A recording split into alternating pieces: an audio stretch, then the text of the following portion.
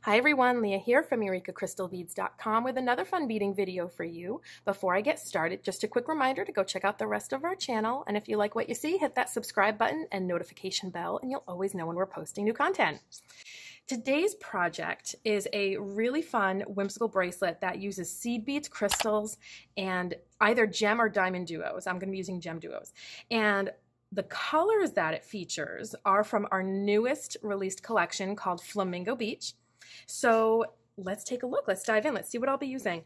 So to start off, I have these absolutely gorgeous backlit gem duos. You can use diamond duos as well in this project, but in this case, I have these beautiful backlit gem duos. Okay, now I have a couple of different seed beads.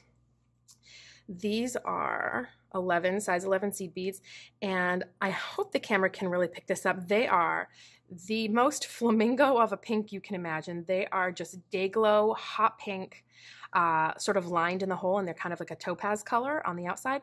They are so stunningly bright. You're going to love them here for this bracelet. Then I have a 15 that's a little bit softer of a pink.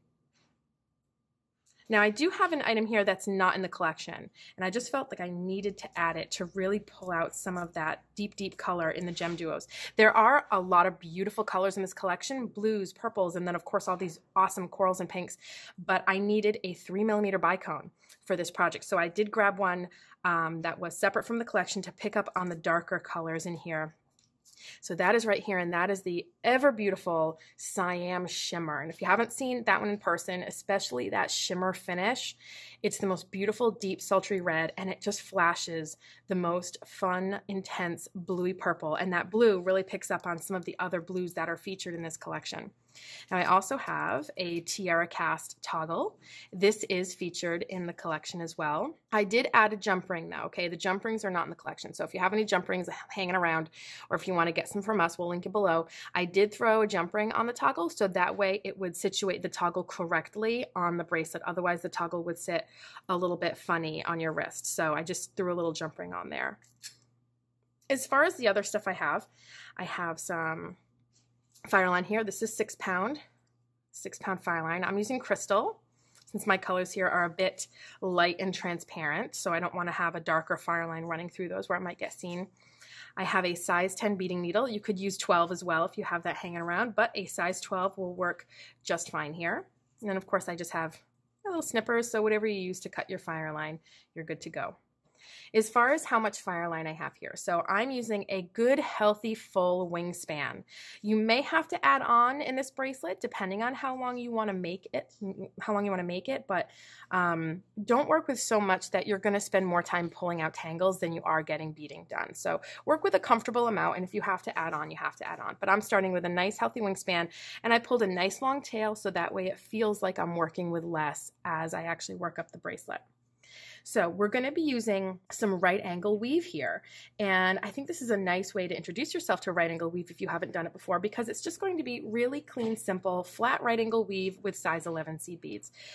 We'll end up filling it in with a bunch of more stuff later, but I think it's a nice way to sort of get yourself used to sort of the twirls and whirls of right angle weave that tend to trick people up. Okay, so now that I've shown you everything we're going to use, let's get started. Okay, to start the first layer of the bracelet, and when I say layer, I mean it's going to be actually the very center line of the bracelet. It's going to be the basic base, and we're actually going to be going back and forth, up and down this bracelet, adding layers as we go. So this is our first layer that's going to be the base of everything, and everything will be worked off of that. And we'll only be using 2 things to start, and that is the size 11 seed bead and our gem duo.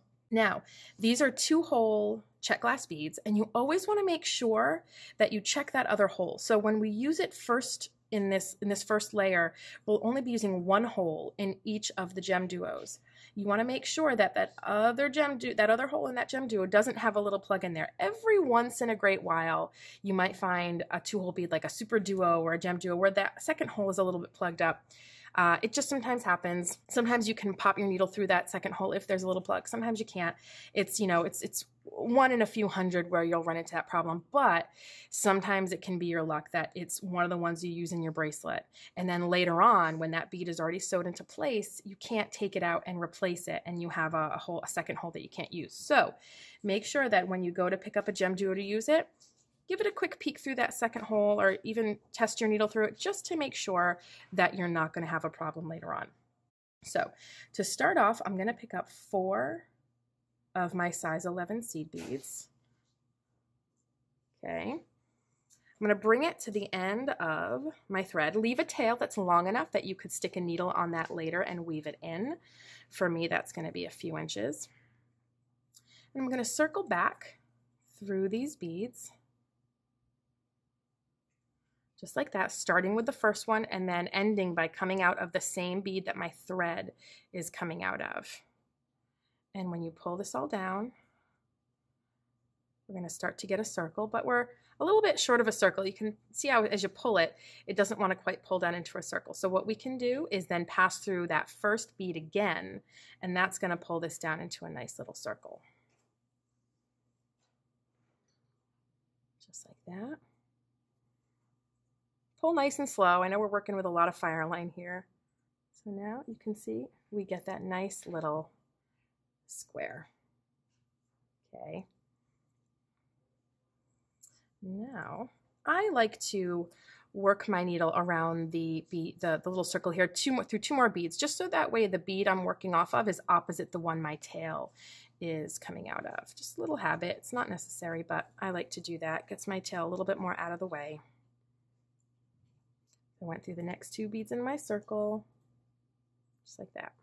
Okay, so now coming off of that little loop that we made, that little square of our size 11s, we're going to be picking up our next group of beads, because what we're going to be doing is we're going to be alternating, making little boxes of 4 here with making bigger loops that include seed beads and our gem duos. So what I've picked up is an 11, a gem duo, 3 11s, a gem duo, and an 11.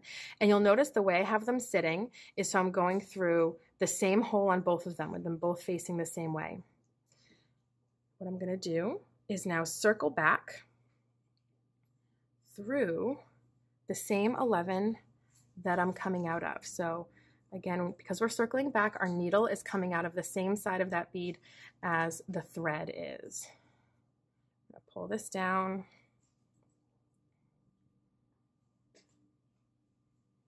So that's what we get. It kind of looks like 2 little wings. Now I want to continue around this circle, and I want to head right up, and I want to exit out of the middle of those 3 11s. So out of that second bead in that little group of 3 11s.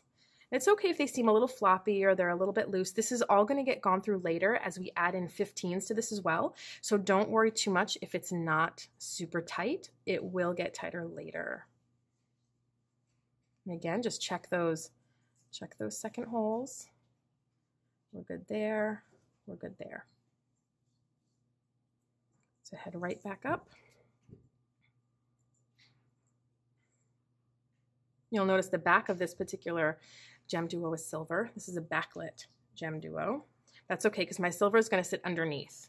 And I really thought that the tones of the colors you see from the top really lent themselves really nicely to the gold. So that's what we got here. So now we're going to make another little box of 4. Now, if you're familiar with right angle weave, you know that we simply add on 3 more 11s and circle back through the one we're coming out of. But if you're not familiar with right angle weave, because we're making a box of 4, we always have to remember that the bead that we're coming out of is going to be part of that box. So we don't have to pick up 4 new seed beads. We only have to pick up 3 new seed beads. So I'm going to pick up 3 more of my 11s. I keep wanting to just hop off my needle here. And I'm going to loop back around through the 11 that I'm coming out of.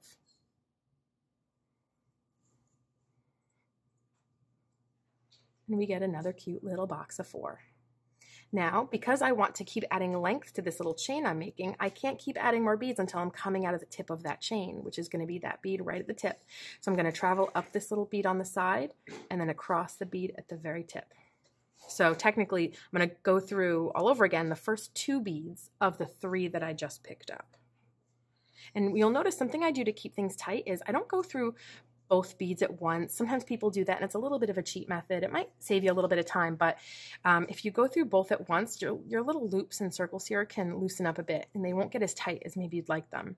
So I go through one bead, and I hold this between my fingertips, and I give it a nice little tug, pulling in the direction of the hole that my thread is coming out of. Now I'm going to go through that top bead right there at the tip. I'll pinch this in between my fingertips. I'll pull this all the way through, and I'll give this a nice little tug, again, in the direction that the hole is running in that bead that I'm coming out of. That's what's going to keep your right angle weave nice and tight.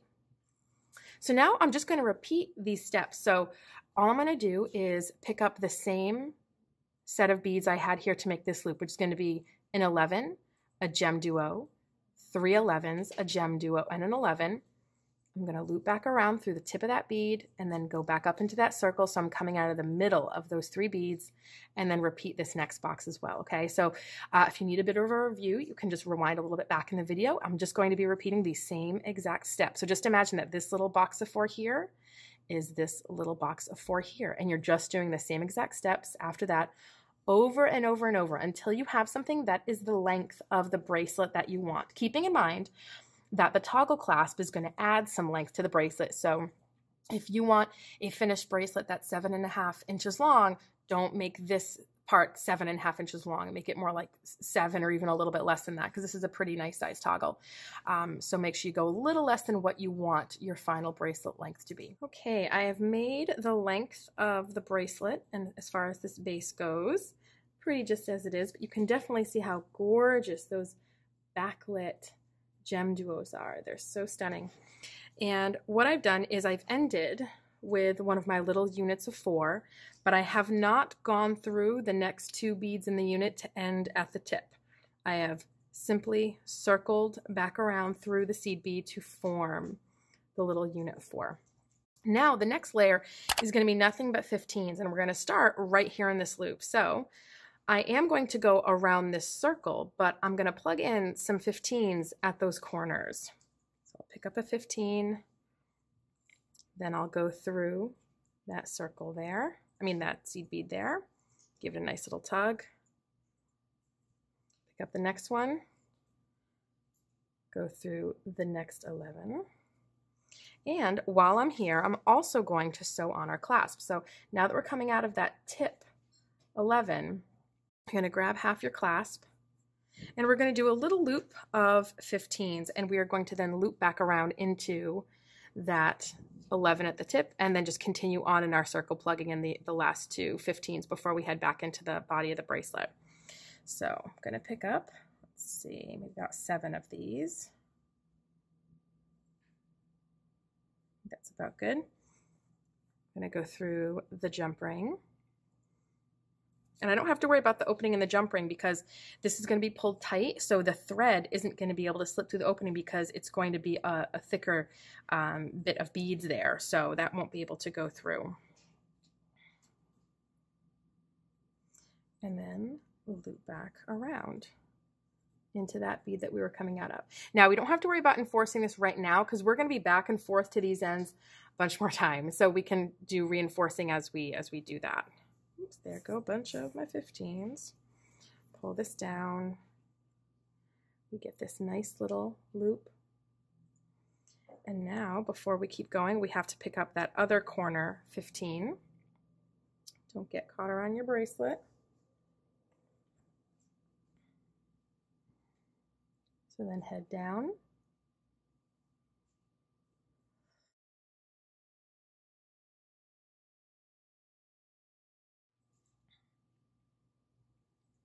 You can see how we've added one in that corner right there. And now we're going to add one more and cross over that bead right there.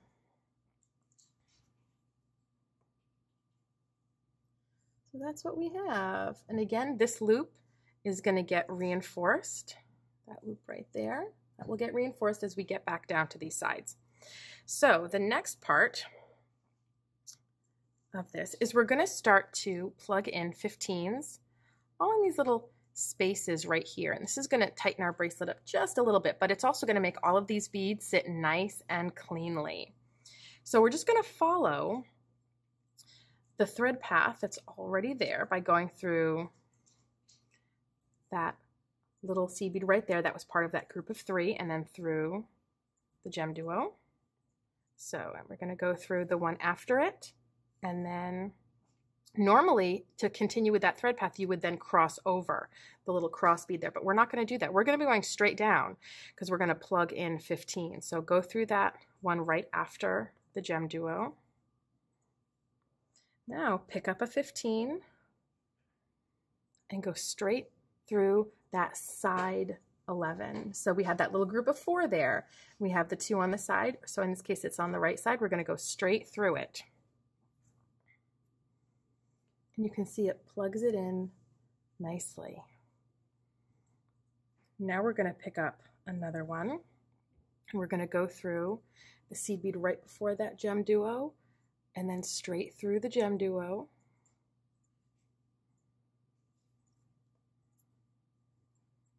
You can see that when you pull them tight, they kind of sit in a little bit of a more straight line. Now, so again, to show you, we're going to be putting in a 15 right here and right here. So on either side of that side 11. So basically we have that group of 4 here, and we want to end up plugging in a 15 before and after the 11 that's on the side. So to get to that next little space, we do have to go through the size 11 that's right after the gem duo. Then we pick up a 15, go through an 11,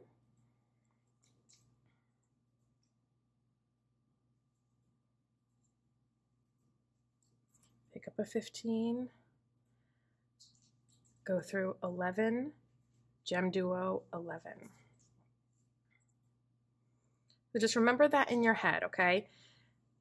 You go through the gem duo and the 11 after it, and then you pick up a 15, go through an 11, pick up a 15, and go through 11, gem duo, 11. So let me give you a nice close-up here. So just to show you, we were coming out of, say, this gem duo. We went through the 11 right after it, and then we picked up 15, went through 11, picked up 15, went through the 11 in the gem duo, and the 11 right after it. So there's just those 2 little spaces that are going to get a 15 in one of them in each. So I'm going to continue on, and I'm going to go down this line here all the way. When I get to the other side, I'm going to attach the other half of my toggle clasp exactly the same as I did the first one, and I'm going to head all the way back down this left side of the bracelet, doing the same thing with adding in the 15s. So I will see you back in just a minute. Okay, so I've gone ahead and added all of those 15s into that base, and you can see how much more straight everything is sitting and how those 15s really let the beads in those little groups of 4 sit nice and straight. Of course, you can see how lovely that backlit gem duo looks, especially when it's going to have these cyan shimmer crystals added in. So the next layer is going to be using 15s, 11s, and our crystals. Now, all I did when I got to the other side, after I added in the last of the 15s, is I just looped back around and reinforced this area. Not just once, because again, we'll be going back and forth. So this is nice and strong already. Now, a little tip I want to give you. It may seem when you're going down the sides of the bracelet that it's getting a bit too tight for a size 10 needle. And the reason it may seem that way is because oftentimes people try to take little shortcuts. And what's happening is that the angle of the 11 is sitting a little differently than the angle of the hole in that gem duo. And by forcing it through both of them at the same time, you're forcing that needle to go through the hole in that gem duo at not quite the same angle as the hole. So your needle is sort of dragging inside that hole. So if it feels like you're starting to get a bit tight, just go through one at a time, because there is plenty of room in the holes of these beads for you to use the size 10 needle. So simply go through the size 11 seed bead on its own. Don't get caught around your bracelet. And then go through the whole of that gem duo on its own. You can see it goes through nice and easily, but it will feel tight, as if you shouldn't be using a size 10 needle if you try and go through them at the same time. So I know it may seem like a time saver, but you'll spend more time fighting to get through those beads than you will if you would just go through them one at a time. So now we're going to be utilizing the 15s that we have here. So I'm going to travel through the next 2 beads. So for me, the next 2 beads after that gem duo are an 11, and then the 15 that we added in the last step. So again, just try to go through 1 bead at a time, otherwise things can feel a little bit tighter than they are. Go through the 11, and then go through that 15. It's going to be a 15, a bicone, and my little 3 11s here. Bring them all the way down to the bracelet. Disregard the 3 11s because you're not going to go back down through them, because they're going to be what stops these beads from coming off. They're going to be a little picot. You're going to go back down through just the crystal. And this might be a little awkward, but now bring your beadwork down to your mat and use your needle to pick up 1 more 15. And now go through that next 15 in your design. So you're skipping over that 11 that was right after it. And once my little fringe is made here, I'm going to give you a nice good close-up, and you're going to see more clearly what I did.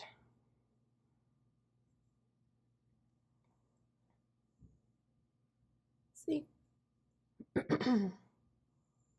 So we were coming up from one of the 15s that we had plugged in the last step. I added a 15, a bicone, 3 11s, went back down through the bicone, picked up a new 15, and then went through the next 15 in that base that we had done in the last step.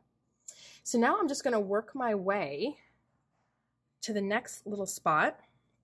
So that just means I'm going to be going through the next 11. And again, don't try to go through the 11 and the gem duo, because you're going to have that problem where it's going to seem like it's not going to fit. And you're going to get mad at me because you're going to think that I told you the wrong size needle to use. But size 10 is fine. Just go through the 2 beads at a time. Or if you do want to use a size 12 needle, you can probably get through both at the same time. But we all know that a size 10 is a lot easier to thread. Go through that next size 11 seed bead. And the bracelet's has gotten a little tighter, so you're going to have to really work your needle in there to make sure that you can get through your bead.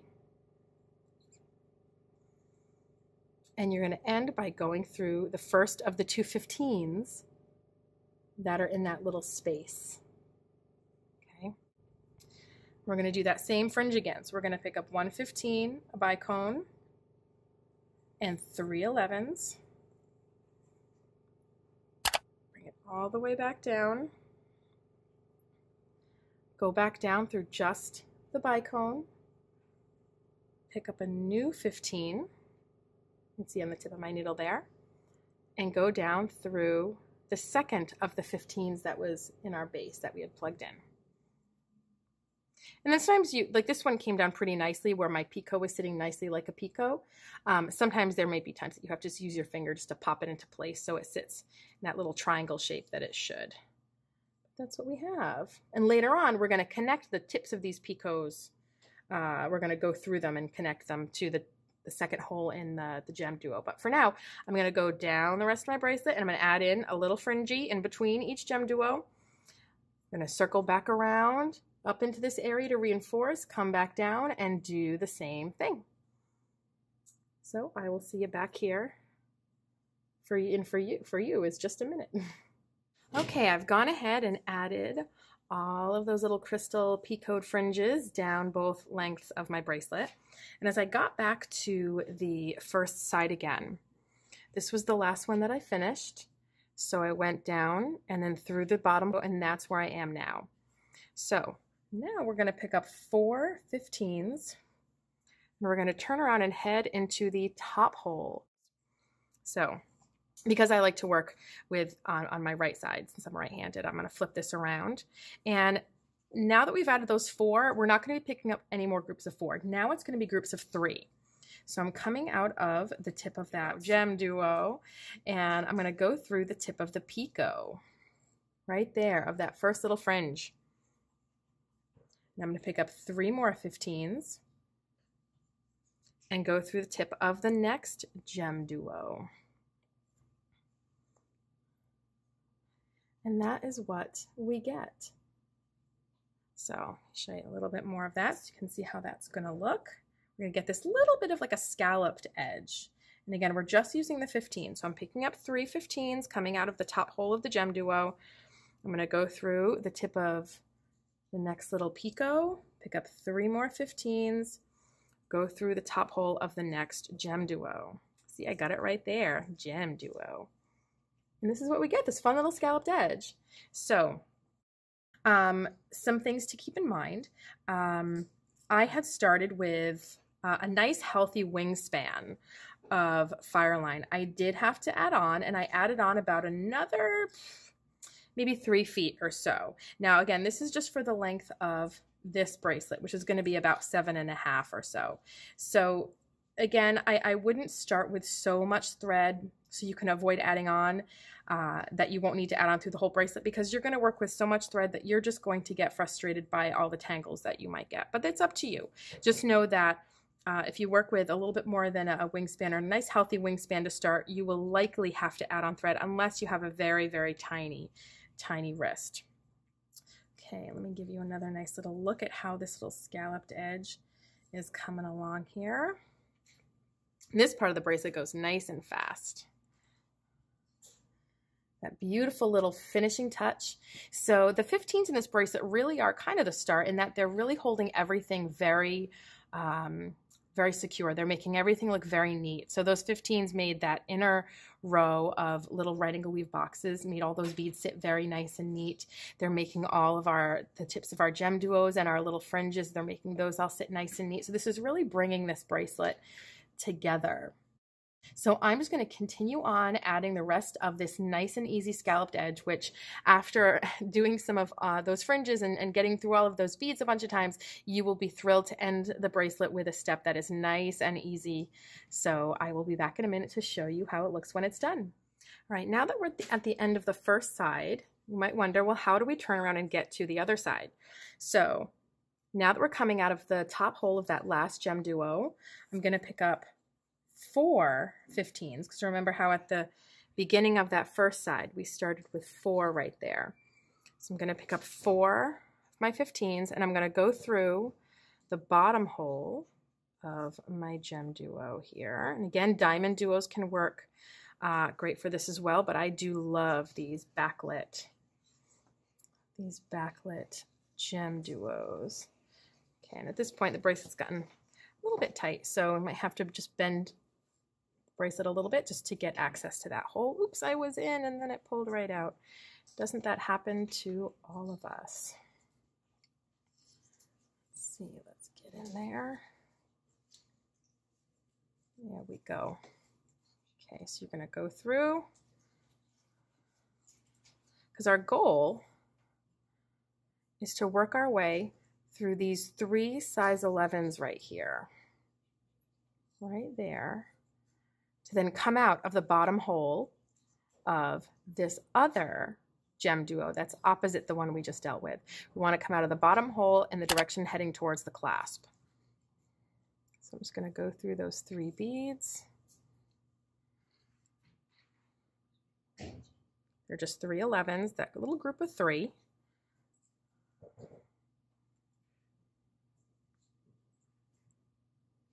Head right through, so you're coming out of the bottom hole of that gem duo in the direction heading towards the clasp. Now we pick up 4 15s, head up into the top hole of the gem duo, just like we did on the other side. And now we're ready to keep going down that side. And I think that's just such a lovely little ending to that bracelet. We have our little beaded loops, and they have that nice little scalloped edge just follows right along on the outside of the end of the bracelet as well. So again, now we're picking up 3 15s, going through the tip of the picot. 3 more 15s, going through the tip of the next gem duo. And we're just going to finish off that scalloped edge on this side, and I'll be back to show you what it looks like when it's completely finished. All right, this is our finished Sunset Shimmer bracelet using beautiful, beautiful backlit gem duos and 15s and 11s, all, and including the clasp, all from our newest launched collection, Flamingo Beach. The only thing I did add in outside the collection was these little Siam shimmer bicones and the two little jump rings, just to make the toggle sit correctly on the bracelet. But that Flamingo Beach collection is definitely one you're going to want to check out, so that way you can make the majority of this project and many, many, many more. There are many more items than just the ones that you had seen here in this bracelet. But I hope you guys like this bracelet. It's definitely one that I would call intermediate beginner, or maybe adventurous beginner. It's definitely not intermediate, full intermediate, but definitely someone who's a beginner level, who's been doing a little bit of beading. I think you're going to be just fine. And like I said, it's also a good little introduction to a little bit of right angle weave, some fun picot embellishments, and that lovely scalloped edge. So you're going to get a lot out of this bracelet, on top of ending up with a beautiful, gorgeous bracelet. All right, folks, thanks for watching. Make sure to visit us on over at EurekaCrystalBeads.com for everything I used in this video, and I will see you next time. Bye.